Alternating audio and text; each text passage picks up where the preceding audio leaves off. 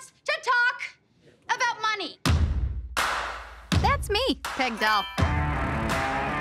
The maroon suit and nurse shoes may not tell you this, but I'm a hustler. Anyone need any tickets? I wouldn't screw you over. I'm a Bills fan. Ma'am? I'm making lots of friends in here. I'm gonna break your tiny little ass in two. It's not that bad. Oh my God! What? You got it! We can't pay for this. I want to stop trying not to be poor and start trying to get rich. What's the difference between a hooker and a debt collector? I like this joke. A hooker takes your money before screwing you. I get it. Are you a debt collector? I'm relieving people with the burden of debt. Listen up, ass bags.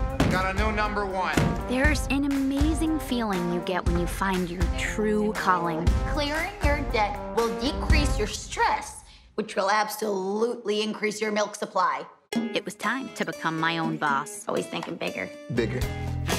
We were raking it in. Hallelujah. Testify, sister. They're shaking in their boots because they know we're the best, and we're gonna put them out of business. This is war. Don't you think it's time you settle down? In my 2 decades on this earth, have I ever seen like a settling type? You're stressed. Gosh, if it had to be war, I was gonna win it. No threats, no intimidation.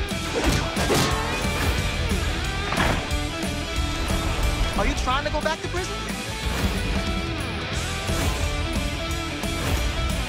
I'm gonna kill you!